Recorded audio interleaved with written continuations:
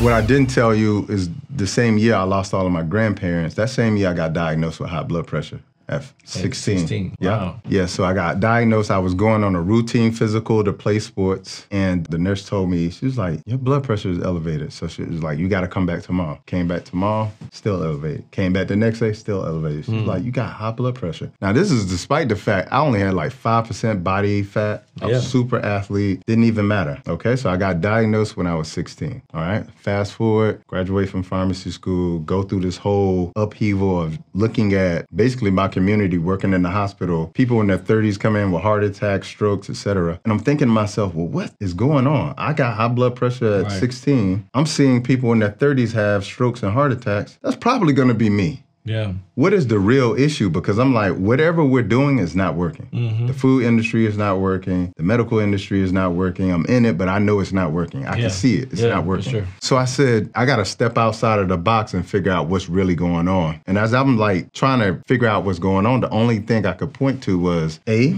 we're toxic. You know, working as a food chemist, I get to see it. Yeah. You know, being a chemist, I get to see that we use specific machinery that I literally use like gas chromatography or spectroscopy, and I can literally see what points in the brain are inflected when you eat certain foods. And then I can take that information and make a synthetic version of a real food. So this is why you can get, you know, watermelon chips. Yeah. You see what I'm saying? And so like, as I'm thinking about that, I'm like, damn, I know what it is. In my undergrad, we learned two sides of chemistry. Inorganic, which is synthetic chemistry, and then we learn organic, which is us, living life. Yep. I'm like, I'm on the wrong side of chemistry. This is man-made chemistry. The food is chemistry. The medicine is chemistry. Yep. It's all man-made chemistry. I'm on the wrong side of chemistry. Let me go on over to the living side of chemistry, which is biochemistry. Yeah. Wow. The food needs to be living. The medicine needs to be living. Okay, so what's living food? I had to redefine that. Living food is something that still has life in it, okay? Got it.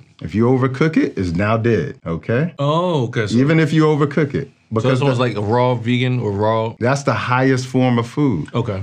Because the highest temperature I think ever recorded on Earth was like 138 degrees. So anything above 138 degrees is gonna cook it, right? Yeah. All right, so I'm like, all right, so I need to eat living food, okay? That's biochemistry. What is living medicine? Okay, herbs. That's the medicinal medicine. Yeah. I mean, you read the Bible. Herbs were made for the healing of the earth. Yeah. Okay, and then it told us what the fruit was. Genesis 1:29. It said, I will give you every seed-bearing tree to have its fruit. So it told us what the food was. It told us what the medicine was in the first chapter, and you didn't need to go past that to know what the food was. So I said, all right, that's what I'm doing. I'm gonna eat real live food. I'm gonna use herbal medicine.